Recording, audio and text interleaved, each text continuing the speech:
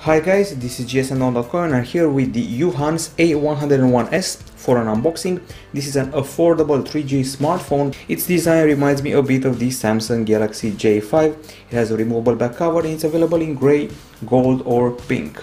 So it's promoted as a phone for the young people. It's only a 3G phone, does not have 4G, and the price is affordable. This is the quick guide teaching you how to handle the device.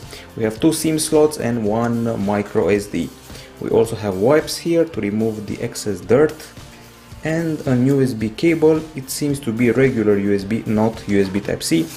And we also have a charger, and then even more stuff. There is a screen protector here, which always comes in handy if you want to protect your screen. And finally, a case with a pretty nice dot texture. It's flexible, it's transparent, and it's welcome bundle with this phone. So pretty nice set of accessories. Now let's fire up the phone and see exactly what flavor of Android we're getting here. So the resemblance with the Samsung Galaxy J5 is pretty clear. Let's turn it on. You should know that we're getting a 2.5D glass panel at the front. It's not too shabby looking, particularly since the back is rather shiny. And it has a 5-inch screen up front with a 720p resolution. It has an IPS panel and a MediaTek processor. The MediaTek CPU, well, that was loud. So the MediaTek CPU is a quad-core MT6580 unit, and we also get 2 GB of RAM and also 16 GB of storage and a micro SD card slot. At the back there's an 8 megapixel camera, while at the front for the selfies you're going to have to use a 2 megapixel shooter. And by the way, from what I know, both cameras are capable of doing interpolation, so you can actually take shots with higher resolution, at least virtually. Okay, protection, skipping.